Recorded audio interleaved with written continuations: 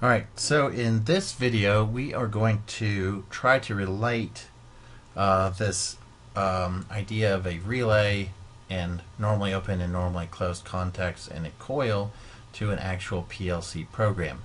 We saw last time in our video that when we have a coil like this, which is represented by this symbol here, okay, this is our coil, and when we have a coil, it's like having this physical coil here that goes around this PLC. Alright, and when the coil is energized, it can move this iron core back and forth, and a spring is there so that it keeps it in one state or the other. In this case, it tries to keep it in this state where these contacts are normally closed and these contacts are normally open.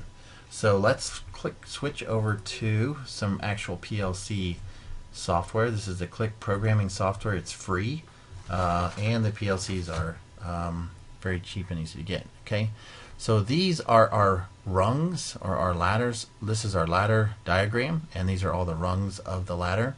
And you see here we don't have anything written, and we have contacts, normally open, normally closed, and edge contacts, and compare contacts, which are also down here, greater than, less than. We can look at actual real values somewhere stored on the PLC. We have a coil, which can be sent to an output. It can be used to set the bit in memory or reset either the output or a bit in memory. We have timers and counters, so that when they are done, they will give an output, and that output can be read somewhere else. We also have counters.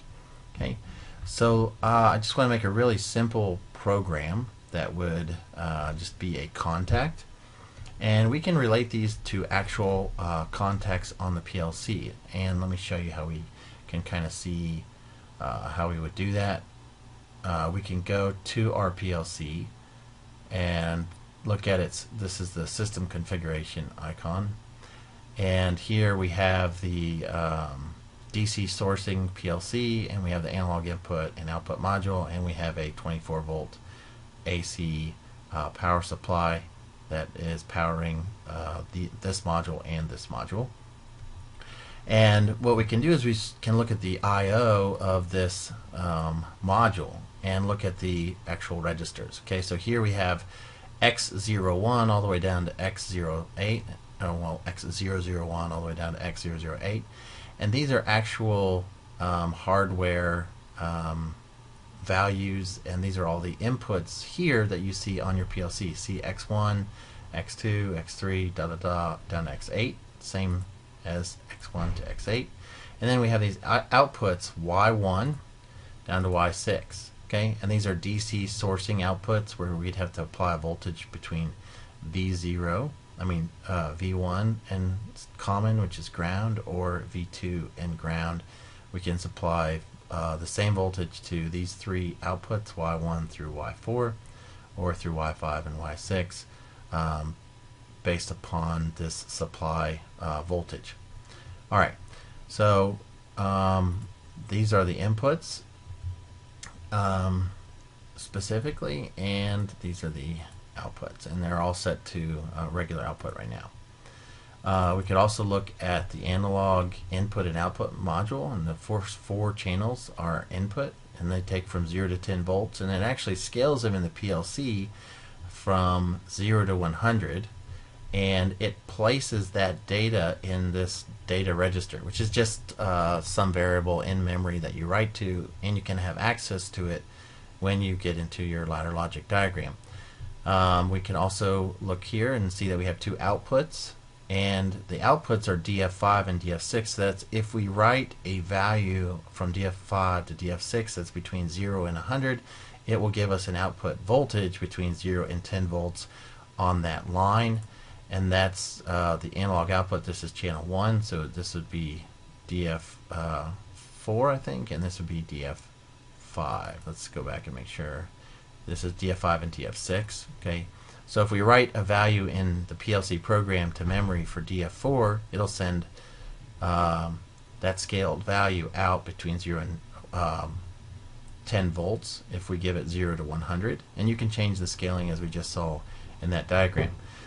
This also gives us this is kind of an aside, but the power budget and how much we need to be able to run this. Okay, we need 140 milliamps total, and that's what is shown here. Okay, so here this is saving the nicknames. All right, so the reason I bring that up is because if I bring in a contact here, like a normally open contact, and I can come here to a bit address, and you see that these are our X values that we just looked at, and these are on the front of the PLC, and these are just bits. Okay, so if I had a relay that was, or if I have a signal that's sending data to this relay, then, and I said that it's a normally open contact, and I actually get a voltage on here, then it'll change this state. Okay, so I can say if I get something, if I get an input on X1 of my PLC, then I can say come out here and give me an output on Y01. Okay, and if we go back to the PLC setup, we're basically saying if we go back to our system configuration, we're saying if we have an input on X1, which is normally open, and somehow somebody gives us a signal, like a 24-volt signal, then we're going to energize the coil that is plugged into Y01. Okay?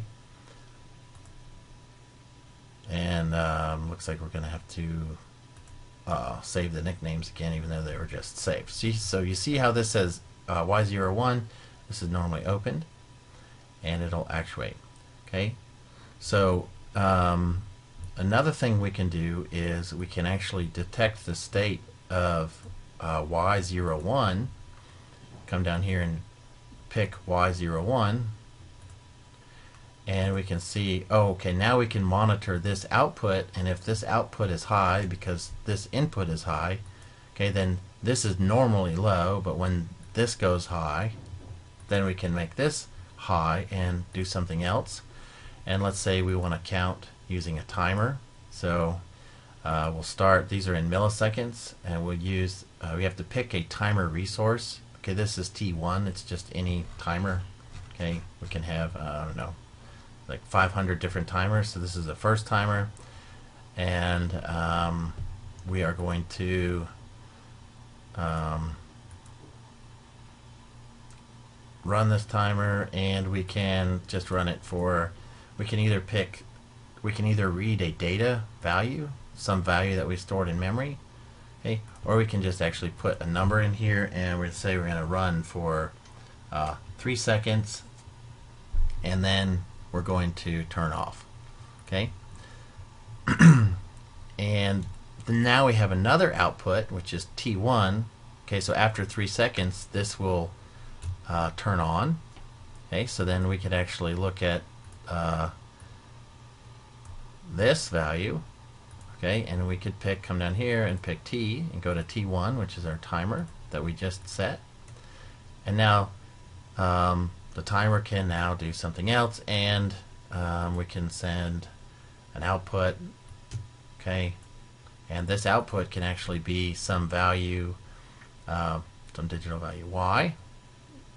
Okay, and we can pick, say, the second output this time, and make that high, and then we could come down here and we can end, we have to end the program, so we'll just drag and end, and then we can save the project, and this will be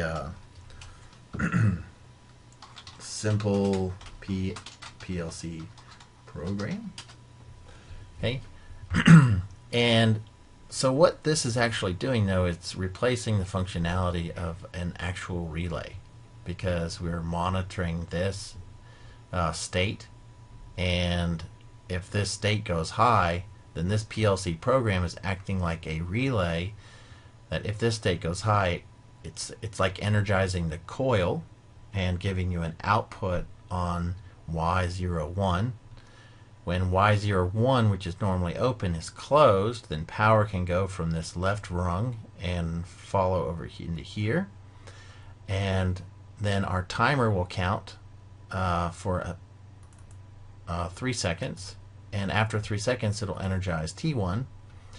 T1, which is normally normally open, will close, and then we'll get an output on Y2, and then the program will end. And that is a brief overview of me trying to connect the concepts between these solenoids and relays. This is your coil. When this goes high, it can change the state of these contacts. And then based upon the states of these contacts, they could go into other relays, and they can change the states of other things. All right. So this X01, although it's an input to the PLC, it's sort of like monitoring the contacts, the output contacts of a relay. Okay. And then the software acts as a relay and says, well, if this is high, we could treat this as an energized coil. Okay, that sends an output here to output on Y01. Alright, so just a brief overview of trying to connect these concepts of the hardware to the software and why the software was written the way it was with that hardware in mind. In my next video, I'll show you actually how to use this hardware and this ladder logic to control or to turn an LED on.